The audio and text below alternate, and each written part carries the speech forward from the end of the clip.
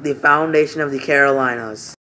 In 1663, a charter for the land south of Virginia was granted by Charles II to 8 proprietors of the nobility.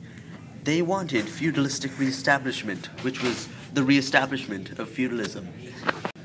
Although they wanted feudalism reestablished, in order to attract people to the Carolinas, they had to offer generous land grants and freedoms. Eventually, the differences between North and South Carolina grew so that they could not exist as one entity. In North Carolina, there were very small tobacco plantations, and there were meager water travel systems, which were not ideal for large plantations. In South Carolina, there was quality land, as well as the good deepwater port of Charleston. It was also ideal for large tobacco plantations. And so, the two different places split from Carolina to Carolinas.